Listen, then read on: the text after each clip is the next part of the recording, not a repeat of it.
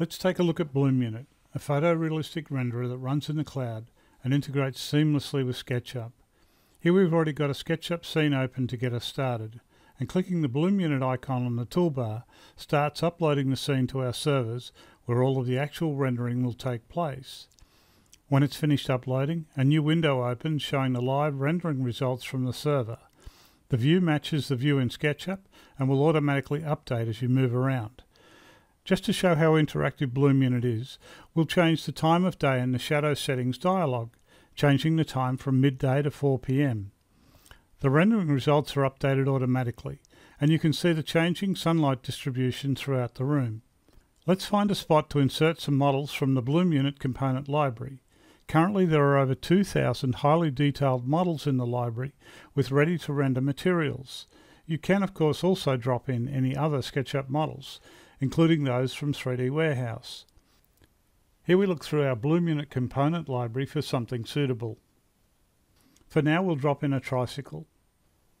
All of the Bloom Unit library items are actually proxies, where the low detail items shown in SketchUp are automatically replaced by very high detailed versions on the Bloom Unit cloud server.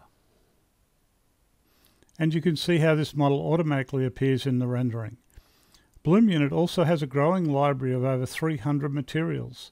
We'll open the Material Manager from its toolbar icon, then start browsing through our extensive library of Bloom Unit materials. And change our red carpet to a mahogany timber floor. Once again, the rendering updates almost immediately. While there are lots of materials in the library, you'll probably want to make up some of your own.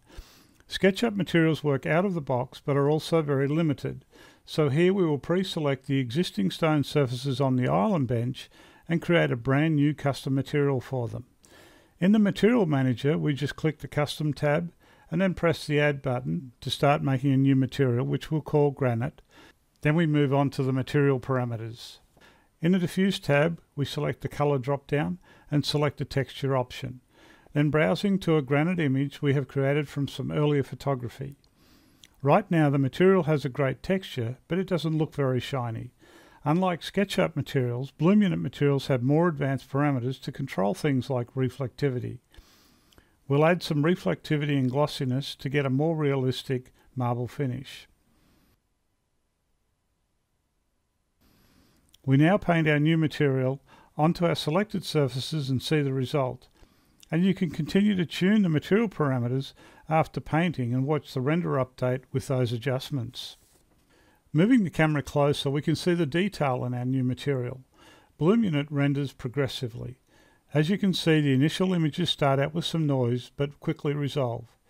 Here is a render we left running for longer, straight out of Bloom Unit and without any editing.